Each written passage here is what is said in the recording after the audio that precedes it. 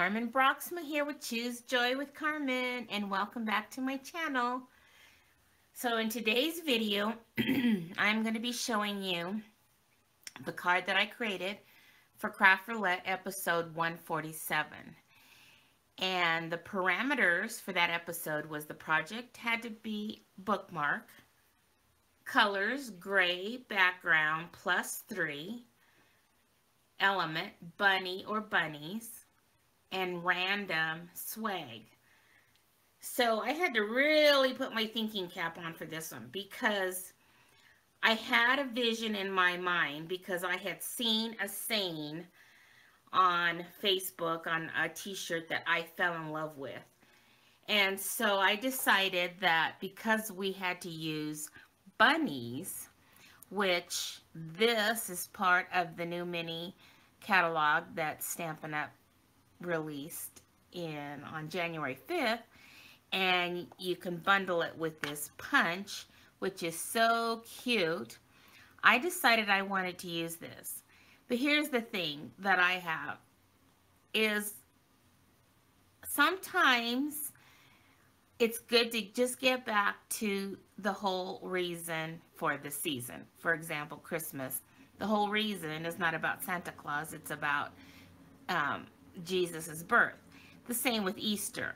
So you always come into these dilemmas where there's such cute things with bunnies and eggs and all the good stuff, but in reality, Easter is about Jesus.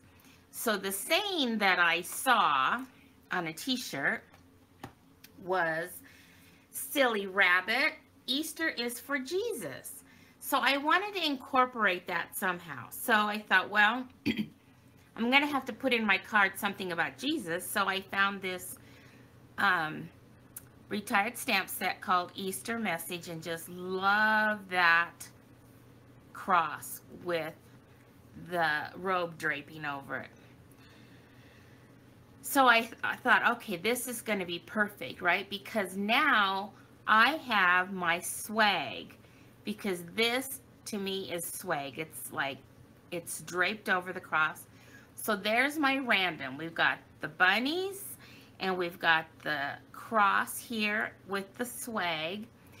And then for the gray background, well, since it was going to be an Easter card, I love this paper because it's a gray background, but it's got like florals on it, but faintly, and I just fell in love with it. So this is available in the current catalog, and it's called Abigail Rose. So I wanted to use that, and then I had to pick 3 other colors, and so I decided to go with purple, green, and yellow for my other 3 colors. So I found this paper. It's called Dainty Flowers, and you can only earn this because it's part of Celebration, so you have to place an order in order to earn this. And I think it has to be a $50 order. But I went ahead and found some colors that just had, a strip of this that just had the 3 colors that I wanted, the green and the purple and the yellow. So I decided to go with this as well. And then, of course, we had the bookmark issue. So I had, and I'll show you how I use this by the dock when I show you my card. But I have a whole bunch of these Our Daily Bread stamps in my stash, and I love them because they're all, verses out of the Bible and stuff. So I decided to use this one because if this was going to be about Jesus, I wanted the bookmark to be about Jesus. So I went ahead and pulled out this one here. There was some other bookmarks in Our Daily Bread stamps that I have, but I really liked this one because I liked how thick it was, and it was going to fit perfect on what I wanted to do for my bookmark. So let's pull in the card and check it out. So here it is. So what I did was I just stamped the cross directly on the designer paper and colored it with my Stampin' Blends. But since it was just kind of hanging out there in the air, I felt like that's when I pulled in the by the dock so that I could use this underneath the cross so that it looked like it was on the ground. So I love that. So in order to get that saying though, I had to create it. So I had to design that, and then I had to print it on cardstock. And I loved that I was able to make the Easter kind of like a block style so that I could color it in as well. I don't see how pretty that is. And then this little bunny is so stinking cute. And so I put that paper at the bottom, and then I stamped the bunny and colored him in with the neutral colors of crumb cake. So what I did was I colored him in where I wanted with the dark crumb cake. Then I went in with my, you know, this alcohol marker color lifter and kind of just took off some of the color. Then I went back in with the light crumb cake because I like the look, how it gives it kind of like that furry look when I did that. And then that stamp set had this, so there was more to it, but I just fussy cut out what I didn't need and colored my flowers so that this rabbit could be wearing that around his neck, and use the colors that I chose.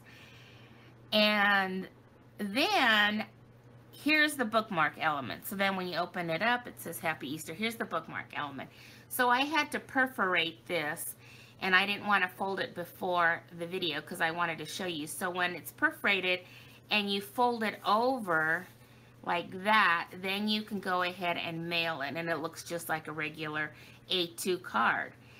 But then when the recipient gets it and they open it up, then all they need to do is tear that off because it's perforated, and they have themselves a bookmark. So that's where I put my scripture verse and another little piece of that paper on there. So I think that would be a very nice bookmark and a little gift for them. So I think I met all the parameters. We got the bookmark, we got the gray background, plus the 3 colors that I'm using. I'm also using the crumb cake to color the bunny, but that's a neutral color. And then we've got the bunny, of course. And then the swag is right there on the cross. Alrighty, well, I hope you enjoyed my creation for this week. I had a lot of fun with it. Took a little more time because I had to create this and then print it off so that I would have that. But it was fun, and now I have it so I can use it on other cards. Alrighty, well, hope you enjoyed that, and until my next video, I hope you all have some fun doing some crafting, and remember, choose joy, and may God bless you. Talk to you all in the next video. Bye-bye, everyone.